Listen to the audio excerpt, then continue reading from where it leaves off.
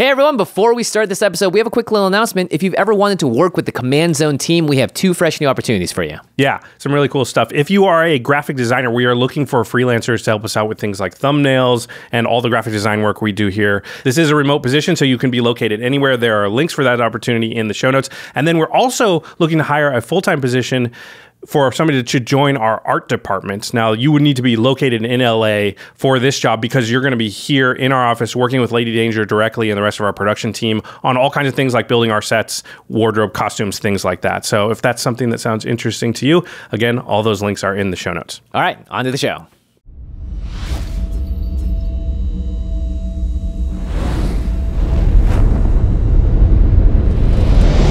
Greetings, humans. You have entered the Command Zone, your destination for all aspects of Elder Dragon Highlander. Enjoy your stay. Welcome back, everybody, to another episode of the Command Zone podcast. I'm your host, Rachel Weeks, and today we have a special guest. It's Jake Boss. Party on, Rachel. Thanks for joining me, Jake. Thank you for having me again for another controversial deck upgrade. Oh, yeah. Today we are upgrading the Elven Council. She didn't read the title. It's the elf one, I know. It's the Elven Council, green and blue Precon. And we had Jake do the upgrades on this. Today we're going to go through what's in the box. We're not going there. We're not going to go as far as what's in the box, but we're going to talk about the statistics of the deck in the box, and we're going to suggest 10 cards to add to get this deck into fighting shape, and of course, 10 cards to take out to make room for those cards. If you want to buy cards, go to cardkingdom.com/command. Card Kingdom has the best selection of Magic card singles and sealed product on the internet, and I love shopping at Card Kingdom, especially when a new set is coming out, because I like to buy my deck all at once in one place, so it shows up in one package, safe and sound, and I can get sleeving and get that deck to my next game nights or lunch mander. Yeah, we play a lot of Commander at lunch over here. Yeah. You know, for a long time, people always thought, you guys play a whole bunch of Commander at the office. No. Yeah. But yeah, we've been doing a whole lot of lunch mander, and we see tons of Rachel's mini decks. Yeah. It's fun when you get to test your decks in front of your coworkers, and I trust Card Kingdom to get those cards to me on time so I can get playing them as soon as possible. Again, support the show while you're buying Magic cards at cardkingdom.com/command. And to get that deck to that box to put your deck into, there you go. Go to ultrapro.com/command. ULTRAPRO has high quality Magic accessories to keep your Magic cards safe and organized and looking cool. We love ULTRAPRO. ULTRAPRO's, I mean, especially for this set, the art is completely out of this world, and ULTRAPRO has all of the official licensed Magic art. Lord of the Rings has got to be one of the biggest art sets in recent history. There's a lot of logos in this playmat. You'll see the Planeswalker logo, but that Middle-earth Entertainment logo means that this is like all approved by the Tolkien Brood. Yeah. Yeah, it's there's tons of cool playmats and sleeves, and if you're a Lord of the Rings fan like we are, you can get all of those at ultrapro.com/command. Support the show, protect your cards, show off your Lord of the Rings stuff. And again, the final way to support us is directly at patreon.com/commandzone. All of our patrons get access to extra turns and game nights a day early. You get to watch and see for yourself. You get to be the one who knows how the game ends. Plus, you get access to exclusive content like Turn Talks, which is us just talking about the game that just happened on extra turns. It's a ton of fun to record, and I think you really get to know a game in Turn Talks. Like, you watch the game and you're like, that was cool, but you get to know the thought process of the players in the game on Turn Talks. It's about the emotions, less about the intellectual analysis of the game, which is, you know, really easy given time, but you can't get that emotion back. Really. I had that thing in my hand and I was gonna go, and then that fire decays over time. Turn Talks lets you observe that fire. It's that if I had one more turn moment. It's a ton of fun. Become a patron so you get access to that stuff, but also just you support the show and make it better and better. Plus, we shout out one lucky patron every single podcast episode, and this one is dedicated to Scott Fryer. Scott, you rock. Thank you. All right, let's get into it. Today, we are talking about upgrading the Elven Council Precon. This is a green-blue Simic Elves / voting deck. That's a heavy slash, too. The slash is in bold. Because it does both things pretty well. Yeah. Overall, man, this box is pretty stinking good. These precons are high power and they're doing a lot. The hardest part of this upgrade was the cuts. You're like, well, that's really helpful because of this, or so the cuts got really hard. So pick up this box and you've got a deck. Yeah. We are going to take 10 cards out. We're going to add 10 cards. But first, we're going to get to know the deck so we know that we are doing the best upgrade possible. So let's talk about the legendaries in the deck that could potentially be the commander. Now, normally there are 2 options. In this deck... What? Yeah, what? There are 6 Simic legendaries that could all legally be in the command zone of this deck. That should be illegal. So we're going to talk through all of them fairly briefly, just so you get to know your options and the many directions that this deck could go. Yeah, you could easily disagree with me on these, swap out the commander and have a totally different experience. Yeah. Or, depending on the table you're at, maybe swap out for a different commander. Super fun. I love having a modal commander deck. Well, let's get to know the face commander of this deck first. Do you want to read Galadriel? Galadriel, Elven-Queen. It's 2, a green and a blue. For a legendary creature, elf, noble. She's a 4/5 with Will of the Council, which means we're going to be doing some voting. At the beginning of combat on your turn, if another elf entered the battlefield under your control this turn, starting with you, each player votes for Dominion or Guidance. If Dominion gets more votes, the ring tempts you, then you put a +1/+1 counter on your ring bearer. If Guidance gets more votes, or the vote is tied, draw a card. So I have an elf enter the battlefield, then I get to do this vote of, do I get to beef up a ring bearer and have the ring tempt me, or am I just getting a card? Yeah.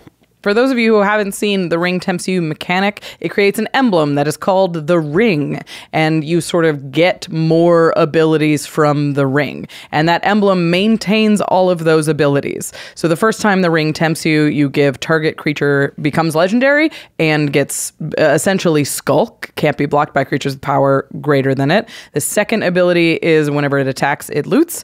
The third ability is whenever it becomes blocked at the end of combat, the blocking creature gets sacrificed. And the final ability is whenever this creature deals combat damage to a player, each opponent loses 3 life, is what it is. So as the ring tempts you, you can choose a new ring bearer and you gain an additional ability. It's sort of like a dungeon that accrues value rather than gives you one at a time. And it seems overly complicated on its face, but I'll just say she doesn't have a reference card in front of her and she still got it. So yeah, I'm good. You'll hope. Remember it. Yeah. Just as we immerse ourselves into this period, I think it'll get a little bit simpler for everybody. For sure. And there are plenty of options if you're not into the Ring Tempts You. But Galadriel is more elf focused. It has a vote right on it. She assumes that you will be playing elves, which is not a hard thing to do, but it is, you got to punch the clock and do your business to get this, to get the vote to even happen. Right. Then the vote has to go your way. Like, listen, I'm not good at whipping votes at the table, okay? That's part of, through this whole deck upgrade, I'm focusing on, I will not have control of this vote. Right. So the 2 options being beef up a ring bearer or draw a card, as long as I pay my dues, is not that exciting to me. But, it's... But it indicates what the deck is doing. Yeah, it gives you a pretty good perspective of the deck at large. The second commander that is available to you, and probably... I don't know. It takes the deck in a completely different direction. It's Gandalf Westward Voyager, not an elf. 3, a green and a blue for an avatar wizard. He's a 5/5, so a 5/5 for 5.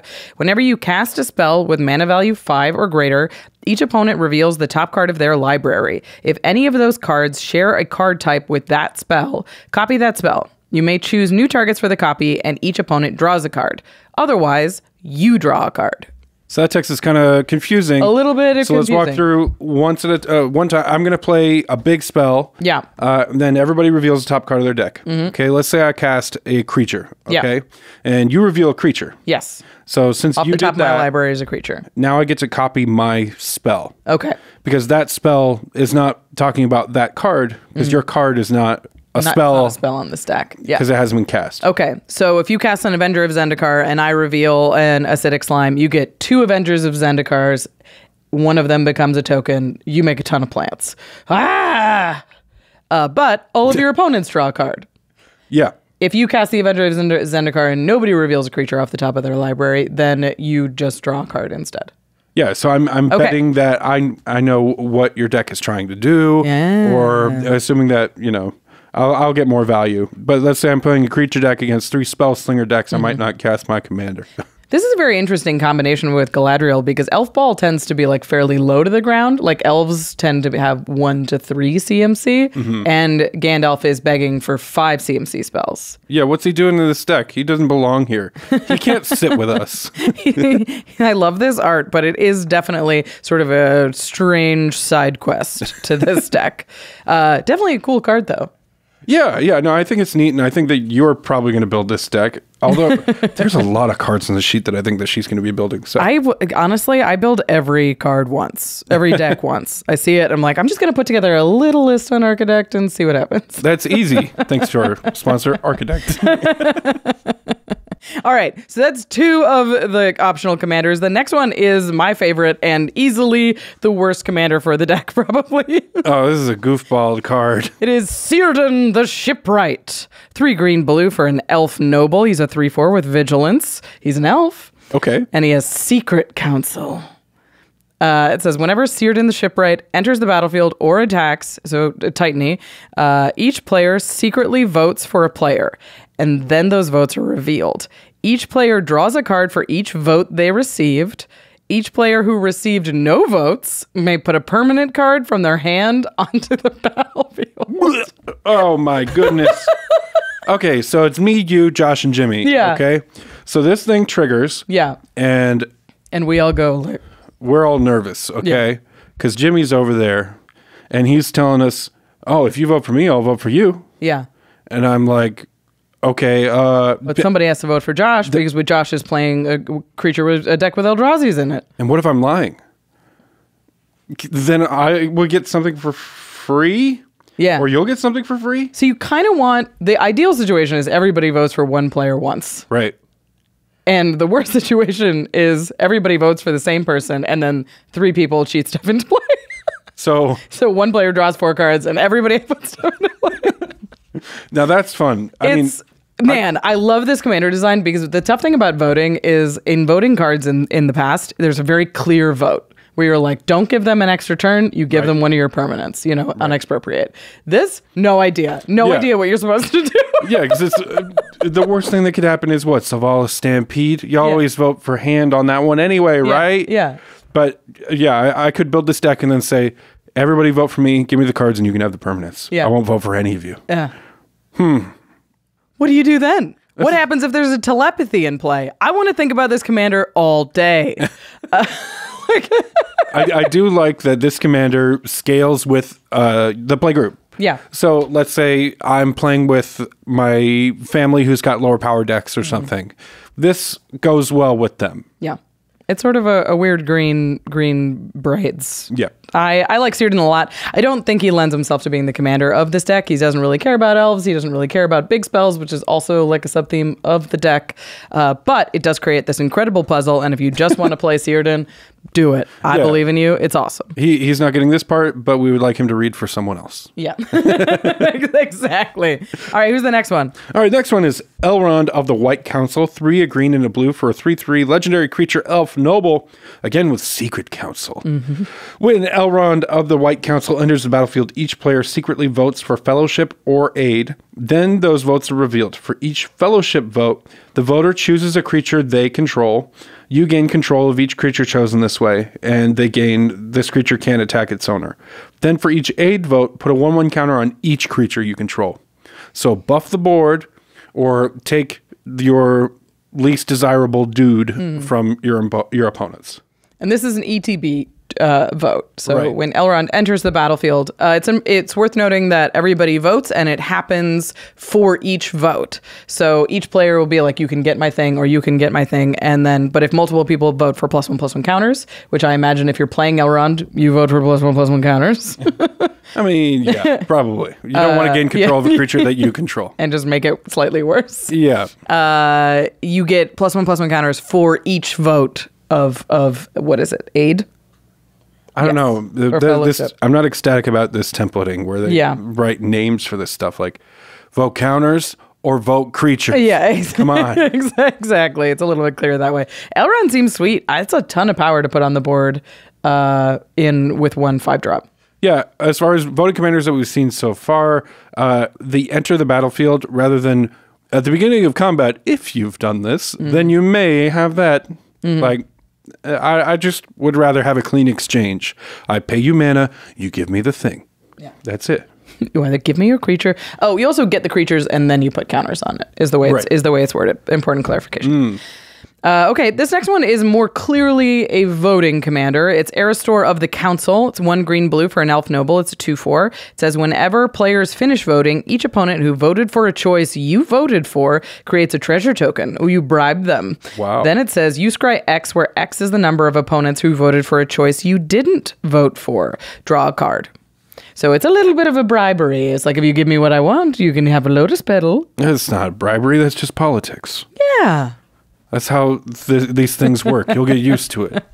Welcome to Mordor or Middle-earth. So this one's very focused on the voting thing and doesn't seem to be doing much else other than being an elf.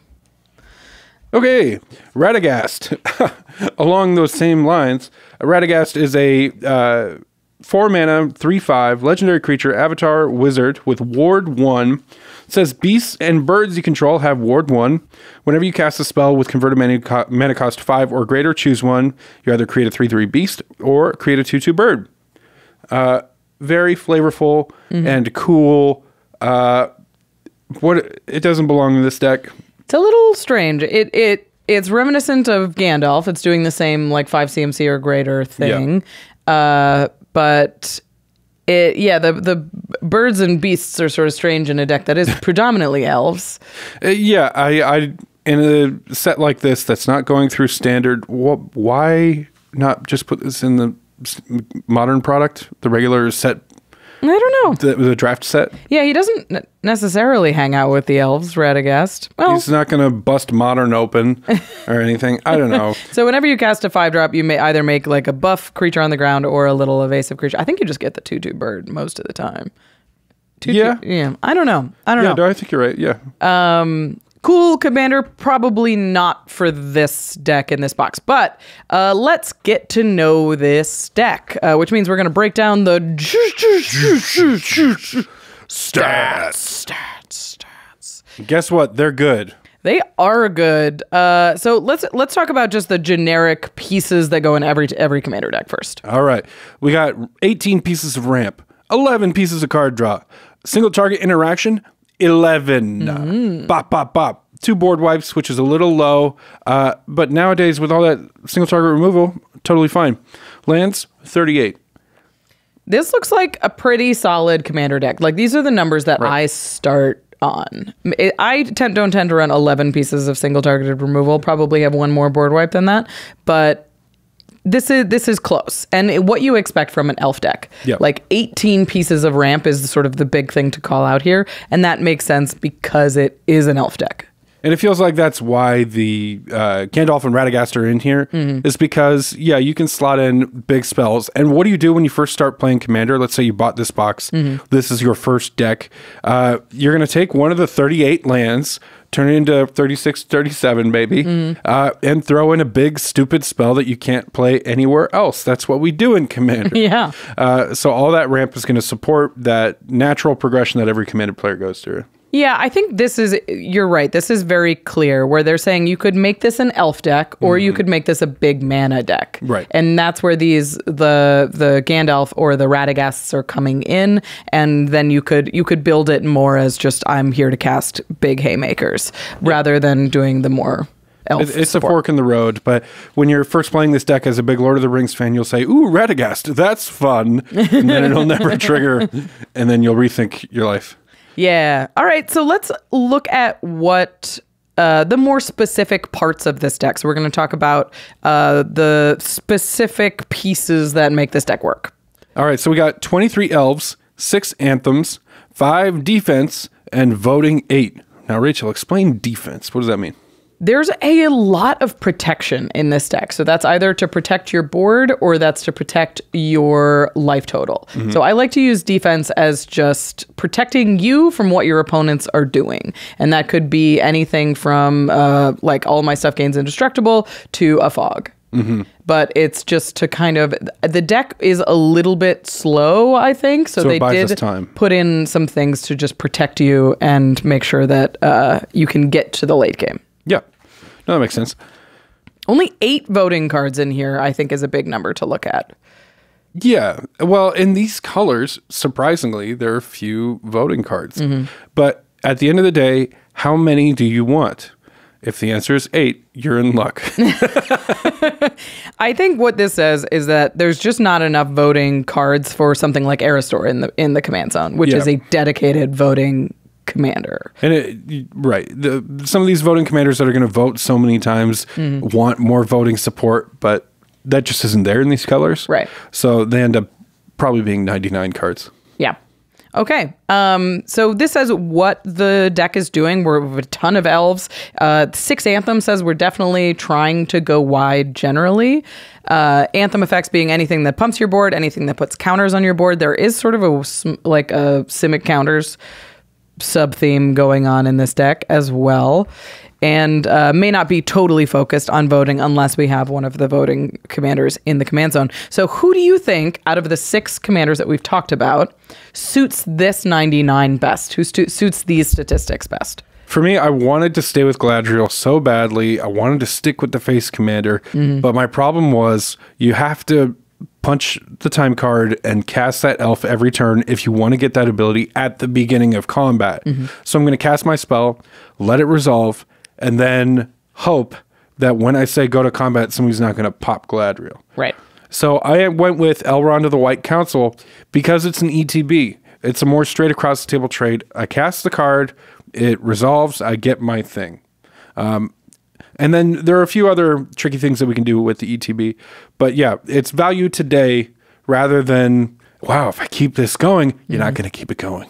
Like if you're that far ahead, somebody's going to do something about you. So Elrond is also the most generically good, I think, of the commanders. So he puts a Band-Aid on these many themes that the deck has going for it, like these big mana spells. There's a number of X spells in the deck. He sort of says, I'm here to give you value, and it's value that you're going to want regardless of what's in the deck. Counters are great. Cards or stealing stuff, great.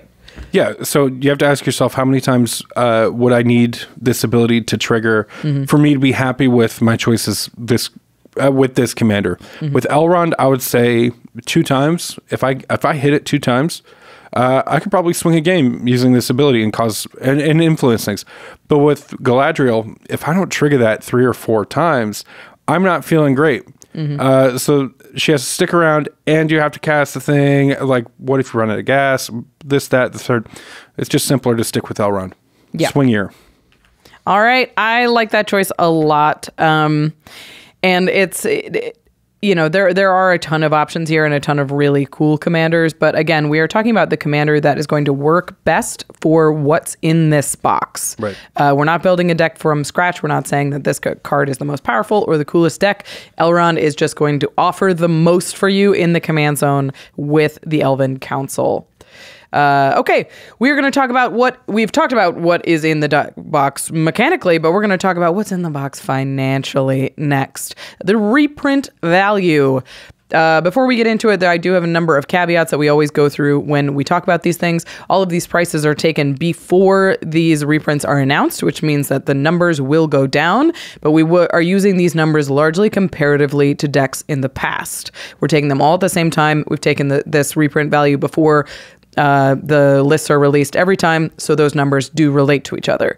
However, these boxes are more expensive than precons of the past. These are going for roughly $55 right now, anywhere between 50 and I've seen as high as 60. The value is there, though. They take care of you. They do. But it's about $10 more than what you would normally see in a precon. Also, there's a lot more new cards. So there are fewer reprints, which means that the total reprint value is representing 50 cards as opposed to the typical 70 or something like that. So those are all of the caveats. But having gotten that out of the way, let's talk about this cue up the happy music. Here it comes. Reprint value, because it is $144.50. We're paying the rent this month. Woo! What? That's the highest number I've ever seen. That's pretty good.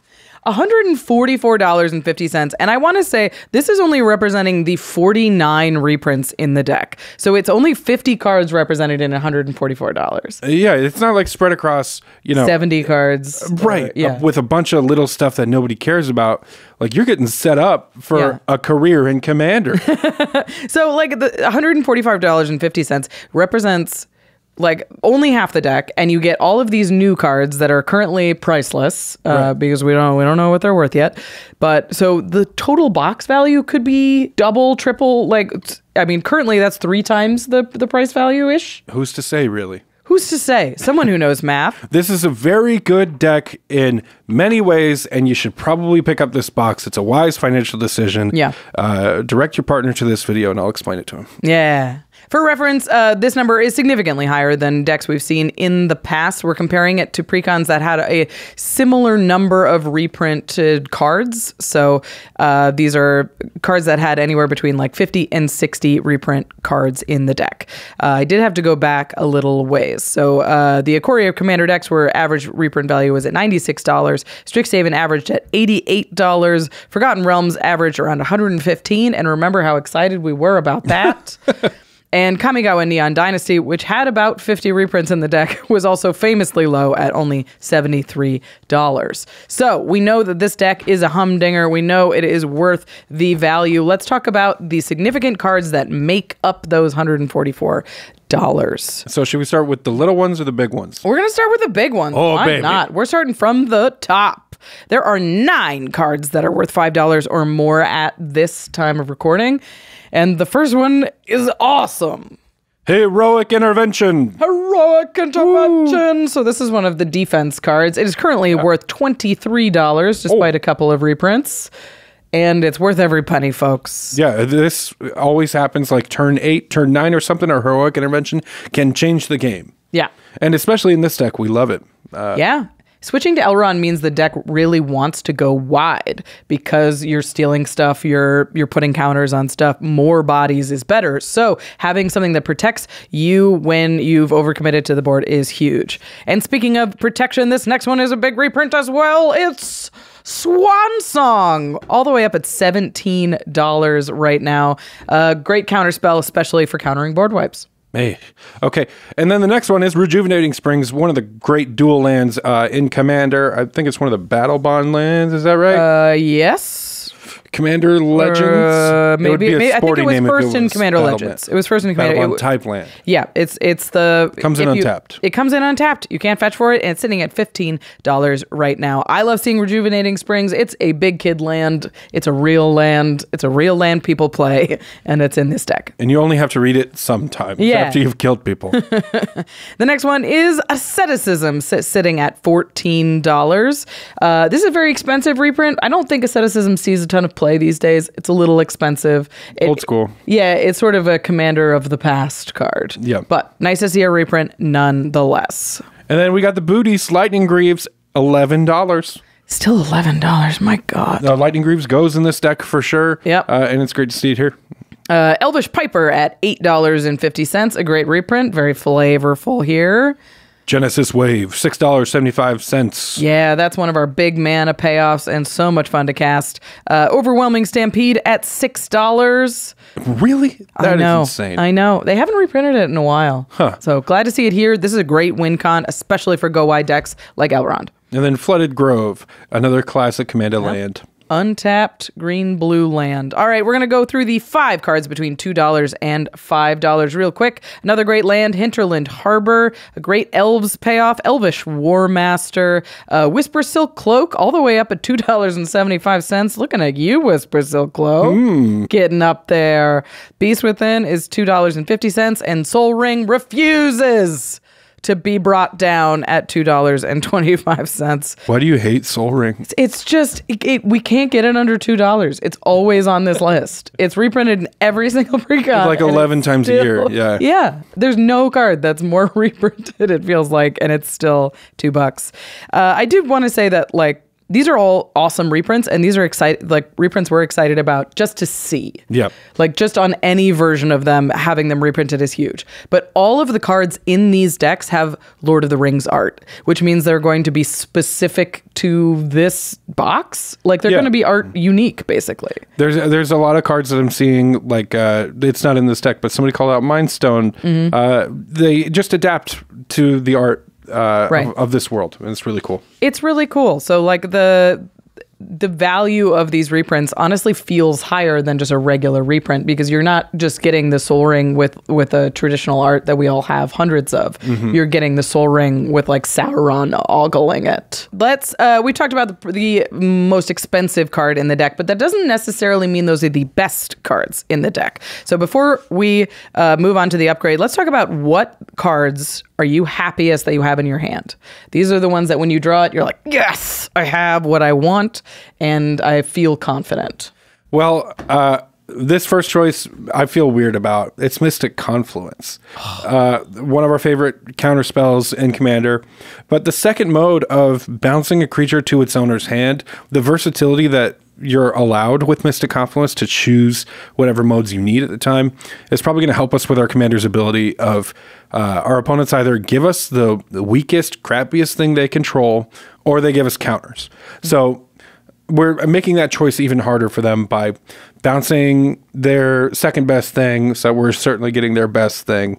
On top of it, Mystic Confluence, just a good card. Yeah, it always feels good in hand. I mean, you could even bounce Elrond and recast Elrond for a new vote if you want to pressure them even further. She's cracking the code. Yeah. Yeah, we got to find ways to abuse Elrond in this deck, and Mystic Confluence is another great way to do that in a couple of different ways.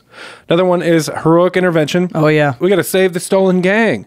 We got to stop people from being like, well, I'm just going to wipe the board anyway, so I don't care. Take the thing. Nice knowing you.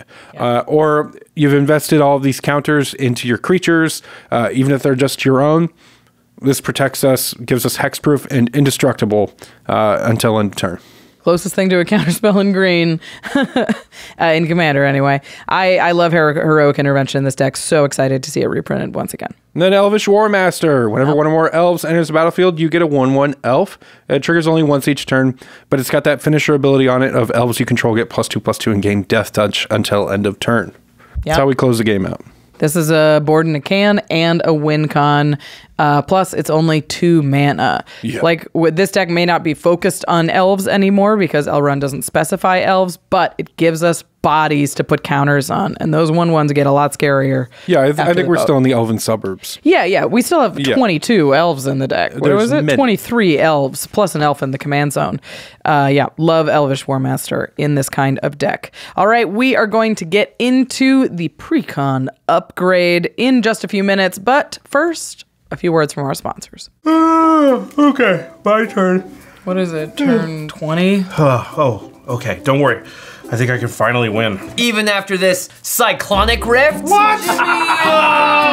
What? I'm still feeling good. Thanks to Liquid IV, I'm always ready for the long game. Liquid IV is the #1 powdered hydration brand in America, and it's not just for die-hard athletes and marathon runners. Even if you're just going to work for the day or spending a game night with friends, proper hydration is essential. 1 stick of Liquid IV hydrates you 2 times faster than water alone. Plus, you get essential vitamins and great flavors like pina colada or strawberry. Best of all, Liquid IV is helping communities in need. They've donated over 39 million servings in 50+ countries around the world. Hey, this is good. I think I could go a couple more turns. Yeah, we're all gonna mill out soon anyway. Ooh, even after this time twister? Oh, come on. Seriously? My deck has no win cons. Real people, real flavor, real hydrating. Grab your Liquid IV in bulk nationwide at Costco, or you can get 20% off when you go to liquidiv.com and use code COMMAND at checkout. That's 20% off anything when you shop Better Hydration today using promo code COMMAND at liquidiv.com. Whether you're searching for the latest sneaker drop, that iconic handbag, a timeless watch, or your next piece of classic jewelry, eBay authenticators are there verifying every detail of your purchase. Yep, we're talking each inch, stitch, tick, facet, and clasp that make the piece you're searching for worthy of your collection. eBay's authenticators are experts in their craft, true connoisseurs. And as leaders in their fields, they're making sure your items always arrive as authentic as your style. So go ahead, get that piece you've always wanted. And leave it up to the meticulous eyes of an eBay authenticator to make sure that watch movement is original, that glimmer is real gold, that rare sneaker is legit, or that handbag is really made of genuine leather, and never get faked over again. In a world full of fakes, it's time to get real with eBay Authenticity Guarantee. Everyone deserves real. Visit ebay.com for terms. Hey everyone, we are super excited to announce that we are now sponsored by ARCHIDEKT. ARCHIDEKT is the perfect place to build and store decks online, whether you want to build from scratch or catalog your collection. Everything is easy and intuitive. It's got the same feeling as when you sit at the table with your cards laid out right in front of you. Then, once your deck is done and ready to go, their built-in playtester is a great tool to make sure your brews work as intended. And now that ARCHIDEKT has partnered with EDH Rec, they have all the resources and data they need to really refine and perfect the platform. So even if you've tried ARCHIDEKT in the past, it's definitely worth taking a new look right now. Just go to archidekt.com and start brewing on the best deck builder out there. That's ARCHIDEKT.com. Welcome back, everybody. Thanks for sticking with us. We are going to upgrade the Elven Council Precon guide in just a few minutes. I wanted to talk about this because we did play with the budget a little bit. Yeah. We're exploring what value we put to these Precon upgrades, and like we tried a $10 budget, and we're seeing other budgets right now. We're seeing other budgets. We're experimenting with budgets, and we decided to go the other way and blew out the budget for these because they are such cool, expensive decks. We're trying $50 upgrades. So we're going to add 10 cards and we're going to take 10 cards out, but we have $50 to do it. Make sure that this deck is in the best shape you can on a budget. Plus, you're spending a little bit more on the box. We know you're investing in it already. We want to make sure that the deck is playable and feels as good as possible. Yeah, I think it's a little bit more realistic. So with those $50, Jake, what were you trying to do with these upgrades? Well, since we're going with Elrond, I tried to abuse the effect of the 1/1 counters, which I feel like I'm probably going to get, let's say, 2 votes, ideally. And then I'll get a couple of creatures to expand my board. Like I feel like I can expect all of my fellas getting 2 counters every turn. So how can we turn them counters into cash? So the first card would be Fathom Mage. It's 2 green and a blue for a creature human wizard. It's 1/1 with Evolve, which means whenever a creature enters the battlefield under your control, if it has greater power and toughness than this creature, put a 1/1 counter on this creature. And whenever you put a 1/1 counter on Fathom Mage, you may draw a card. So good. So we're talking a lot of cards here, probably 3 cards each turn. It also makes the vote trickier. So if you cast Fathom Mage into Elrond and you have a couple of like little elves before that, now it's like every time I give you counters, I also give you a card. It's like, do I just give you a creature? Like at what point are counters in a card worth more than whatever creature you have on board? Yeah, and you also have to value the body of the card itself. Yeah. Like, yes, we're turning that counter trigger into cards, but along the way, you're getting this big stinky Fathom Mage too. So 4 mana for a big stinker and ideally 3 or 4 cards is pretty good. Yeah, and Fathom Mage coming in at only 50 cents. And earlier I said per turn, I mean per Elrond turn. Right. Yeah. So the turn that you get the Elrond ETB, you're getting those counters. And like we said, there are some counter synergies in the deck. Right. They do show up on other cards as well. Yeah, and this is one of the better, whenever this gets counter, this happens. You know, there's also adapt cards and stuff like that. A lot of the times when I upgrade a card, I'm throwing in upgrade a deck, I'm throwing in signpost cards that say, pay attention to this stuff. So there's a whole list of cards that I wish that I could have added that say things like this, especially the adapt cards. Look those up. All right, moving on. Rishkar Pima Renegade, 50 cents. Counters into mana. It's a miracle. Oh, this card is great in this deck. It's an elf. It enters. It puts a +1 counter on each of up to 2 target creatures, and then each creature you control with a counter on it has tap, add green. It does it all. And the reason that this kind of card wasn't in the deck is just because he's from another land. Right. Yeah. Not Lord of the Rings. There's a few cards where this would be perfect in this deck, but his name is Rishkar Pima Renegade, and I don't remember that part in the book. No, he didn't. He doesn't show up even for a cameo. And so now all your stuff, including the stuff that you stole that has counters on it, is a bunch of dorks. So if they give you a super useless thing, fine. I'll use it for mana. I'll build it up over time and make my own luck. Yeah, I really like Rishkar because he helps with that big mana plan that is still in the deck to some extent. Yep. Makes that Genesis wave even bigger and scarier. All right, next card is Marwyn the Nurturer. This is another card where it's got a funky name, so obviously it's not going in the Lord of the Rings deck. But whenever an elf enters the battlefield under your control, you get put a 1/1 counter on Marwyn, and then add an amount of green equal to Marwyn's power. She's a 2 and a green for a 1/1 to start out with, but over time we're going to expect that Marwyn could get up to some crazy amount, because of the amount that it's triggering. It could be a 10 power easily. Yeah, it's whenever another elf enters the battlefield. So it puts counters on itself, plus Elrond buffs it up just by entering and then by voting. Marwyn's going to be one of the best elves in this deck in terms of, well, definitely in terms of mana generation, but also just in terms of being big. Yeah, we got a big keister over here that you can't get through. Yeah, we love Marwyn. And then Herald of Secret Streams. This is another reason that we don't mind leaving the elf world and going into Merfolk. It's 3 and a blue for a 2/3 Merfolk warrior. Creatures you control with 1/1 counters on them can't be blocked. Yeah. This is where it took a chunk of the budget. This is an $8 card. Worth it. And absolutely worth it. Especially your commander says put counters on everything. Yeah. And you know you're going to put at least 1 counter on everything every time you vote because that's your vote. So it makes your whole board unblockable. Ugh, terrifying. All right. So now we're on to good stuff cards. Let's look at Beast Whisperer. It's $5 for 2 green. It's an elf druid, 2/3. Whenever you cast a creature spell, draw a card. So solid. Honestly, I think the only reason it's not in the deck is because they were like, we've given them enough value. Honestly, yeah. They're like, we can't put a $5 card in there. Yeah. With all that ramp and the solid amount of card draw that you already have, you're probably going to stop at some point. Beast Whisperer is going to make it so that engine can keep looping. Right. And it's an elf. Real solid. If you're voting for this card. Expropriate. $22. Ugh. So expensive. And it's not just a dollar value. It's 7 blue for a sorcery. It has Council's Dilemma. Starting with you, each player votes for time or money. For each time vote, you take an extra turn after this one. For each money vote, choose a permanent owned by the voter and gain control of it, exile, expropriate. So I'll cast this card. Mm-hmm. And starting with me, I'll choose time. I'll take an extra turn. What do you choose, Rachel? You're going to have a permanent, I guess, Jake. Come on, extra turn? You're just going to give me a permanent? How bad could it be? You can have an extra turn. Thanks. Never do that. Never give them the extra turn. It's bad. Give them money. Never.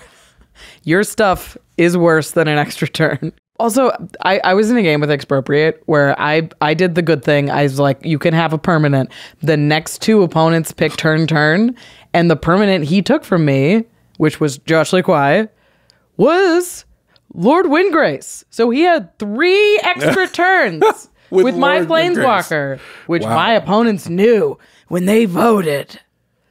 God. This card is so powerful. It's so powerful. Because best case scenario, you're taking 4 extra turns. Worst case scenario, you're taking an extra turn and 3 permanents that you choose from your opponents. Yeah. Like, it's one of the best cards in Commander, and if you cast this and you don't win the game, a lot of people will call you the fool. So, yeah, you messed up. Not me, though, because I think you're smart. You're always smart. All right, so we did put a new commander in the command zone, so we're going to need some new stuff to make sure he's working as well as he can. This is the oil can section. Yeah, so next card is Croaking Counterpart. It's 1 and a green and a blue for a sorcery. Create a token that's a copy of target non-frog creature, except it's a 1/1 green frog, and has flashback for 3, a green and a blue. So we're going to have Elrond out, cast Croaking Counterpart. We make a 1/1 frog version of him. Legend rule checks to see that there are 2 of them, and you have to choose one and sacrifice it. So we'll get rid of the frog, but we'll still get that ETB.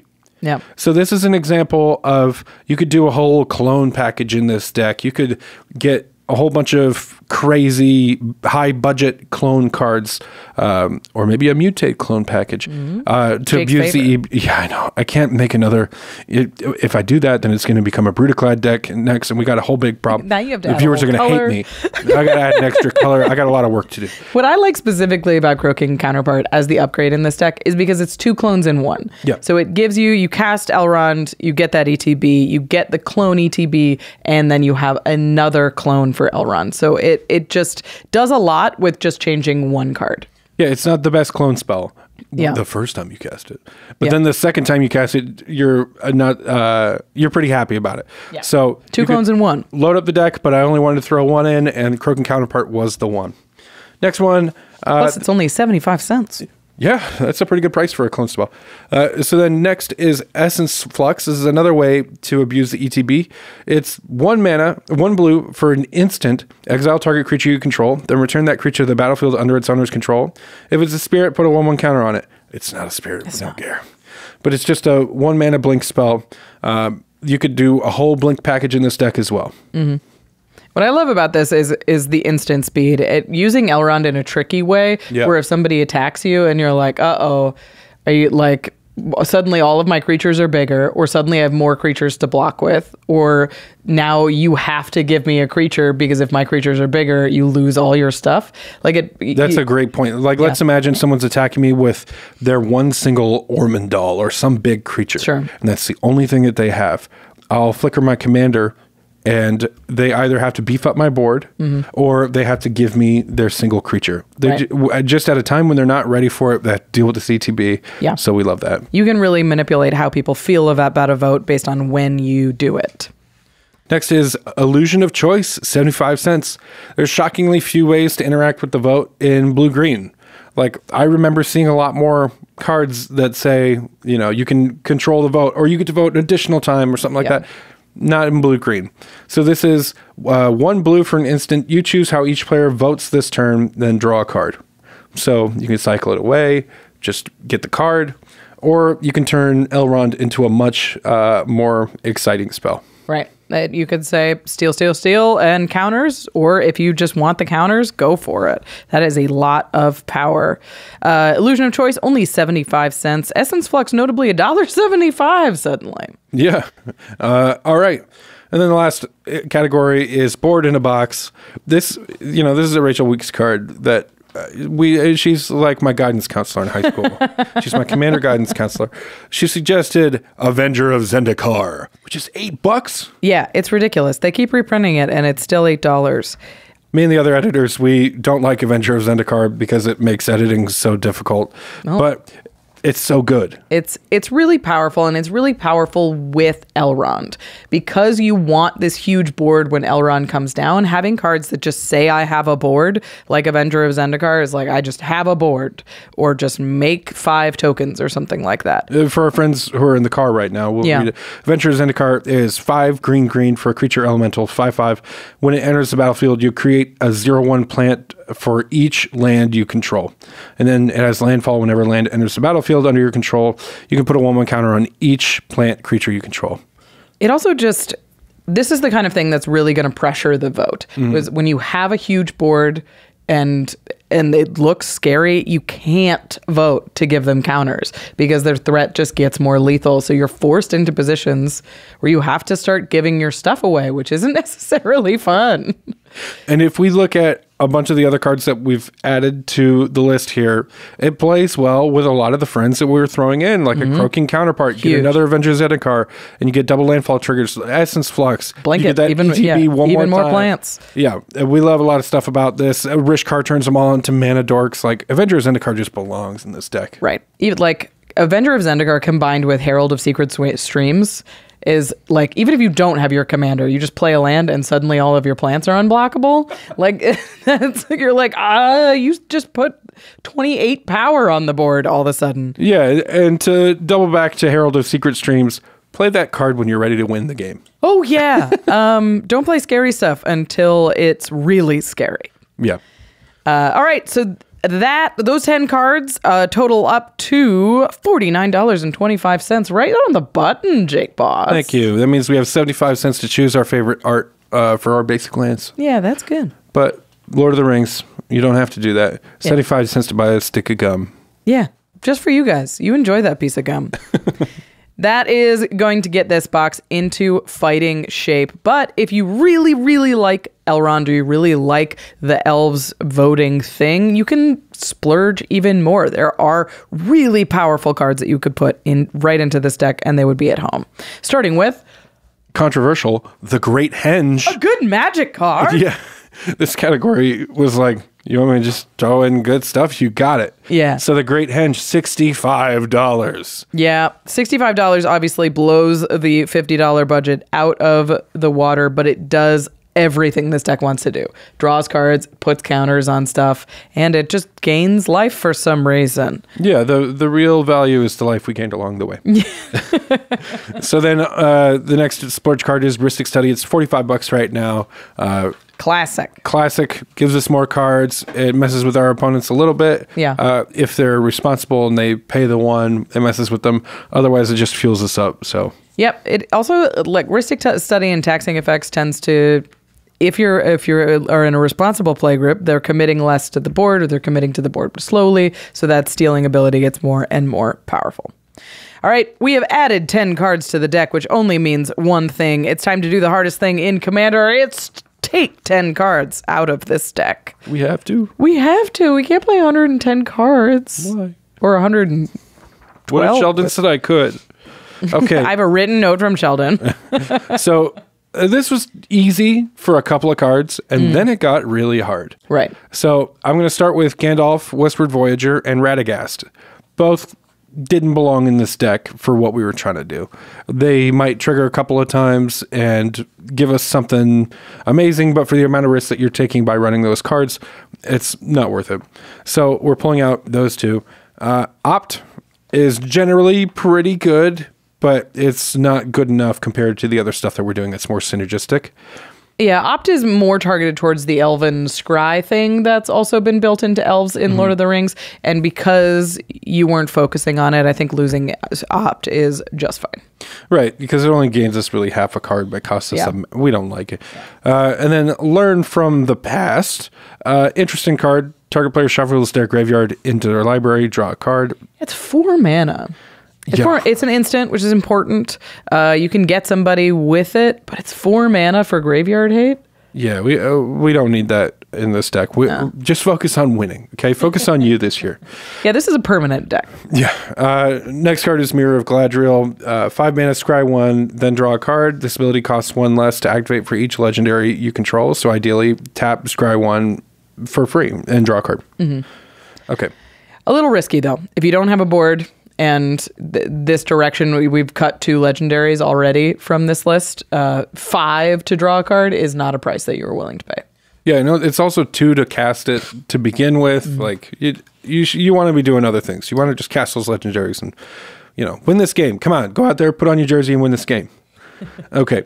Next is Seeds of Renewal, 6 and a green sorcery with Undaunted, so it costs 1 less to cast for each opponent. So in that 7-player game, it's going to cost 1 green. You return up to 2 return up to 2 target cards from your graveyard to your hand, and then exile Seeds of Renewal. It's fine. There are better options. It's fine, and the deck did have a decent amount of recursion in it already, so it's probably extraneous. Next is Song of Erendil.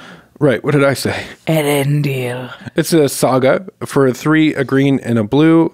The first chapter is scry 2, then draw 2 cards. Next chapter is create a treasure token and a 2/2 bird. Next is put a flying counter on each creature you control without flying. Cool in 2 turns. Yeah, this is slow and projects a lot. So it tells people exactly how much time they have until they die. Yeah, they'll never see it coming as long as they don't pay attention for 2 turns. As long as they're not listening when you read it. I mean, there are pods like that. Yeah, that's true.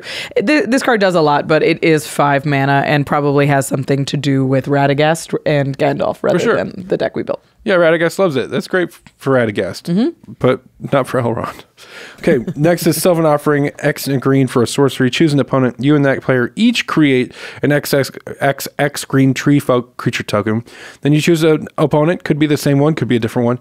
You and that player each create X/1/1 elves. Interesting. Yeah. It's really interesting if that player is going to die for other reasons. Yeah. This card can definitely be scary. It can win you a friend, but for how long?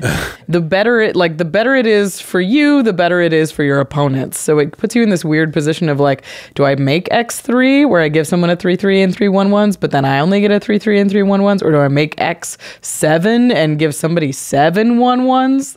It's tricky. If they will attack for you, eventually they'll attack on you. Yeah. Also, giving people tokens with Elrond is just bad because they'll start giving them back to you. Oh, no, that's like, horrid. They're just like, I'm just going to give you a 1/1 elf, or I'll give you this 3/3 tree folk you just gave me. We don't like that. Yeah. So you make your commander worse. All right. Rich, you get to read this one. I'll do it. It is Travel Through Karadras. Thank you for reading that. Done it. 5 and a green for a sorcery with Council's Dilemma.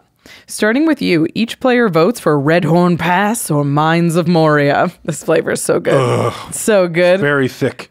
For each Redhorn Pass vote, search your library for a basic land card and put it onto the battlefield tapped. If you search your library this way, shuffle. For each Mines of Moria vote, return a card from your graveyard to your hand, then exile Travel Through Karadras. This is flavorfully awesome because they're like, Frodo, should we go through the mines? And everybody votes and they decide to go through the mines, and then the mines are full of monsters. Spoiler alert. But it's a 6 mana ramp spell. Yeah, for 6 mana, you better be good. You better be flavorful. You better, write a thank you note to me for casting you. If you cast this for 6 mana and you get 4 basic lands from it, you're like, oof, I guess I'll take it. Yeah. Yeah, no, if somebody taps 6 mana, I'm going to go, oh, and then they do this, I'm like, huh. If you have a single scary card in your graveyard, you get the 1 scary card, I guess, that you choose, and then you get 3 lands tapped. Yeah, just confirming. Tapped, yeah. If this Will of the Council cards have this problem of if it's going to be good and effective for you and you don't have control of the vote, then this is going to go bad. And like any card that's dependent on people are going to do what I expect them to do, or I'm going to be able to convince people to do what I'm expecting them to do, it's not great. Either you're going to be pressuring people in a way that's unfun and, convincing them to do things that are not optimal for them, or it's just not going to work out for you. The latter is a lot more likely. Yeah, I would also indicate that this card, if you want to do the more voting thing, you need a commander that's less scary on the board. Elrond says, give me your stuff and I'm going to make them bigger. It's an intimidating card. You're trying to be in the lead, and having something that's like, come on, come on, work with me. I'm not the threat. Come on. Give me back my pieces. You just look a little disingenuous and you're going to have a hard time getting people to work with you. Yeah. Next card is Whisper Silk Cloak. It's interesting in this deck. I'm not sure who it's for. Honestly, I don't know. It's probably for them big stinkers that you're playing with Gandalf. But it's a little strange to this deck, especially in a go wide deck. If the ring tempts you is part of your core strategy, then Whisper Silk Cloak starts to make a lot of sense. A Shroud is kind of cool. There are other ways to get that, and it'll protect Galadriel if you're playing Galadriel, but personally I don't think you should. Yeah. So Whisper Silk Cloak is a little slow these days. I don't tend to run it unless I'm making something real big. All right, we've taken 10 cards out of this deck. We've put 10 cards back into it using $50. The deck is in fighting shape. It is Elrond at the helm, and it is ready to murder. How do you expect it to play out on the battlefield? I expect that you're going to, ideally, first couple of turns, play some mana dorks, get into Elrond a little earlier. Let's say turn 4. You could probably do 3, but let's say 4.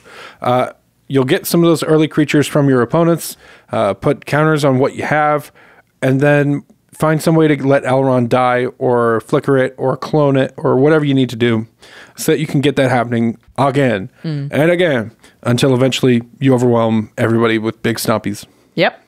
And remember to hold up that protection. There's a couple fogs in this deck and heroic intervention. If you are big and scary, they're going to find an answer for you. Protect yourself and your stuff. To the listeners, what do you think of the Elven Council Precon? Any cards we missed? Any cards we suggested to take out or add that you disagree with? Let us know. Let us know what you think of the many options that could be in the command zone. Galadriel, Gandalf, Círdan, Elrond, Eristor, and Radagast could all be in the command zone. So it means this deck can go in a lot of interesting directions. If you are buying this Precon or you're buying any of the cards that we just talked about to upgrade it, go to cardkingdom.com/command.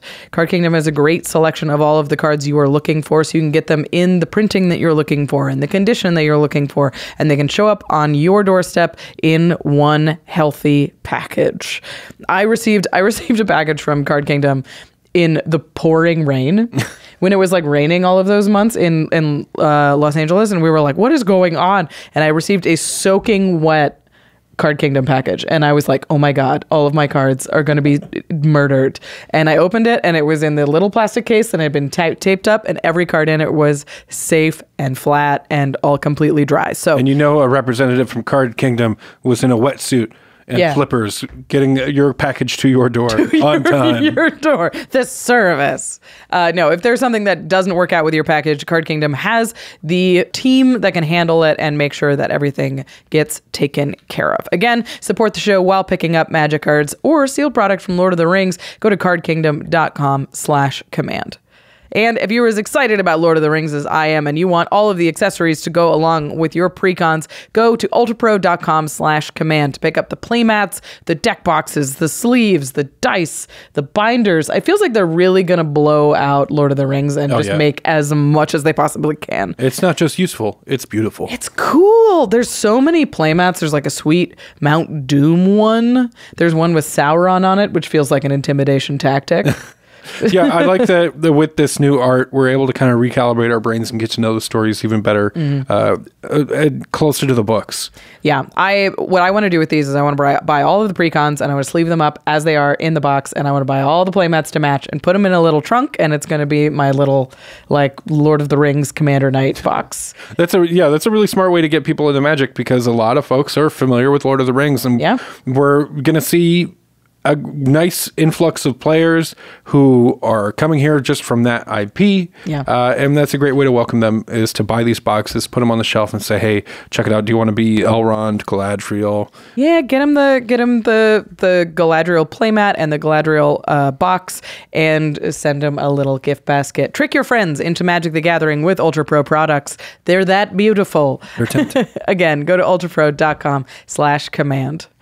Okay, and I've talked a lot about Magic today. We've talked about a lot of Magic cards, but we're going to move to the end step, and we're going to talk about something cool outside the world of Magic. And you've got something prepared. I'm excited. Yeah, NPR Tiny Desk concerts. They get me through my week. It gets me through my week. And what's easy mode is you just sort by popular. You get Anderson .Paak, you get Thundercat, you get Tank and the Bangas, you get a ton of great stuff in the popular section, but there's a few that aren't quite at the top that I would recommend. So I would start with... For those who aren't familiar, Tiny Desk concerts are live performances in the NPR offices. Yeah, they've been doing it for like 10, 12 years forever, of like popular bands, especially up and coming ones, and they perform live in like a very small space, and it feels very intimate, and they sound great. And it's an equalizer. It's really cool videos. The way that they mic it up is they just take one of the microphones that we use on game nights and just plop it down. There's more to it, I'm sure, but the feel is it's just these people in a room with the same microphone, the same camera, same location. You know, you'll get Taylor Swift in there, who's got the same thing to work with as Moon Hooch, and they're playing saxophones with traffic cones sticking out of the end of it, out of the bell. I know a saxophone. Anyway, so the ones that I would recommend checking out, some of my favorites are Tyler Childers. I love Tyler Childers. I'm so glad that you said that because I had to Google how to pronounce his name. I think Childers is right. Yeah, it is. Yeah. It's spelled like Childers, though. Yeah. So it's confusing. You know, some people are into country and folk music because it's good, but Post Malone turned me on to Tyler Childers, and so, you know, just saying. I really like folk music. I mean, I was raised in like 90s pop country era, and I sort of, as I got older, I still stuck in like the country Americana vein a lot of the way. Yeah. But there's some really, really amazing voices, and Tyler Childers is one of them. Yeah, the song that he starts off that concert with is just pain. It kills me.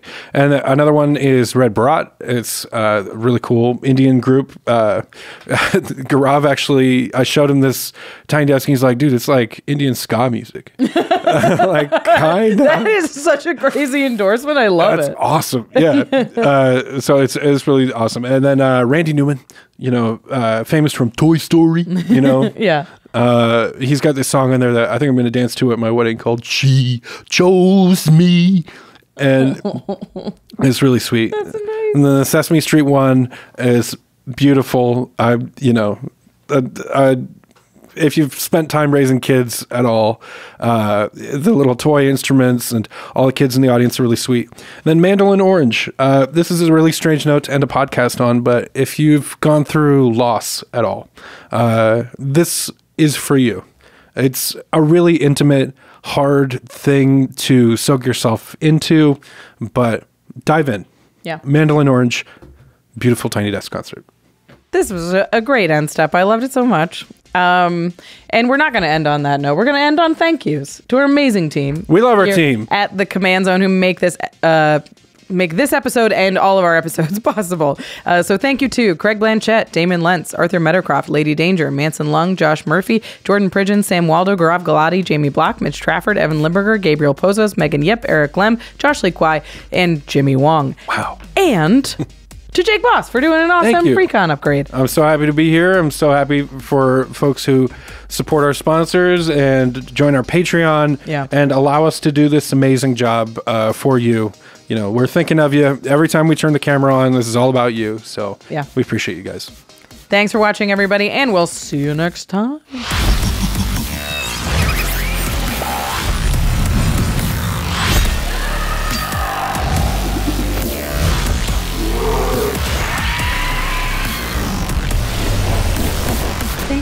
For your attention. For further inquiries, send an email to commandcast@rocketjump.com or ask us on Twitter @JFWong and @JoshLeeQuai. See you later, alligator. Greetings, humans. Blah, blah, blah, blah, blah.